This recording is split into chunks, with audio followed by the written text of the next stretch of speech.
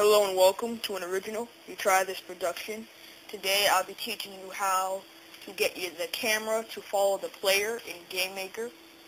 This can be done in Light or Pro, it doesn't matter. And so, the first thing you need to do to get your camera to follow a player, you need to have at least a player object, a player object, and you need to have a room. Now my room is really long to show you that it's side-scrolling. And it's custom designed to show you guys that it's side-scrolling. So you guys can't see the whole thing because it's pretty long. It's like 3,000. So it's pretty long. So, yeah. So, to get the camera to follow the player, you want to go to any room that you choose. Make sure it's big enough to show that it's at least side-scrolling. You want to go to Views tab in the room. And you want to enable the use of views.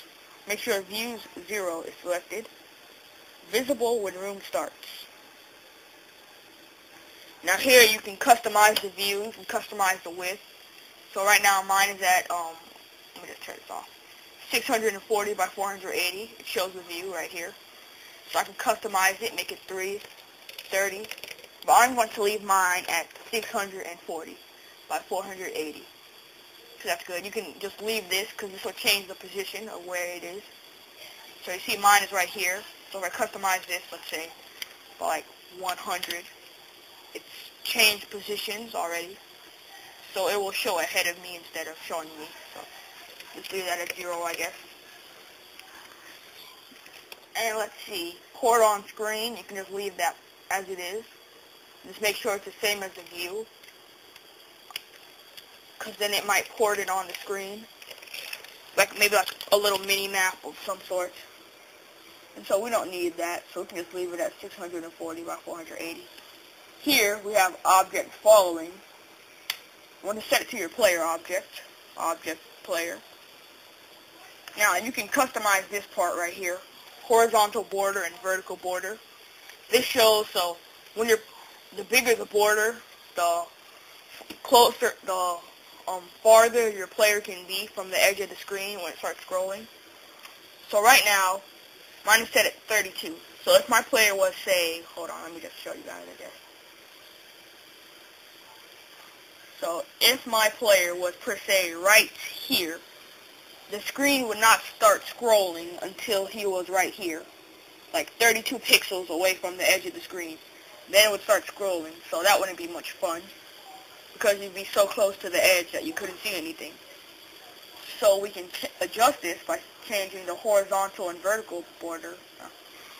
You can change this to like, let's say 100 pixels, like let's say 200 pixels, so our player has a warning of when the screen starts to scroll. And so, yeah, that's basically how you get your camera to follow the player. I'll show you what it looks like.